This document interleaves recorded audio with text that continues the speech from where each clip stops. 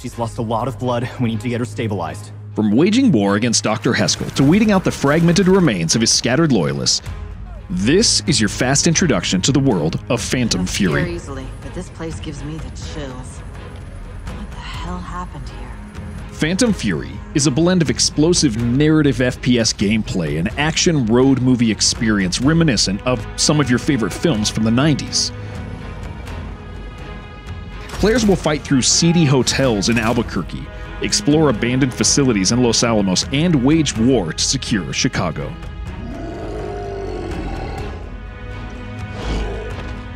So yes, Phantom Fury does take place a few years after Ion Fury, but it's not a direct sequel. Think of it more as a soft sequel, taking place in the same universe, but is more of a spin-off rather than appropriating the direct concepts. As you can see from the general aesthetic, Phantom Fury pulls inspiration from many of your favorite titles of the golden years of FPS, especially Half-Life and Sin. Players will see the return of some of their favorite weapons from Ion Fury, such as the Lover Boy and Shelly's iconic bowling bomb. But the developers at Slipgate Ironworks have gone to great lengths to iterate upon the foundation laid by Voidpoint's classic build engine FPS. For instance, the game has not one, but two shotguns.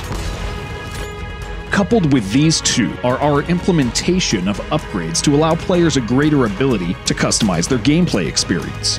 This includes defensive upgrades such as a shield to block incoming enemy fire, or the flash from the shotgun which will temporarily stun enemies.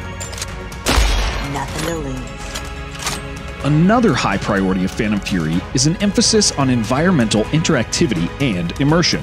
Players will need to scour computer terminals to find passwords for progression, as well as finding numerous interactables within the environment. And some of those interactables will be key to your progression, while others will give the player different ways to approach combat encounters. Phantom Fury releases on PC on April 23, 2024, with consoles launching a bit later. Wishlist Phantom Fury today on Steam. And thanks. If I ever see you again, drinks are on me.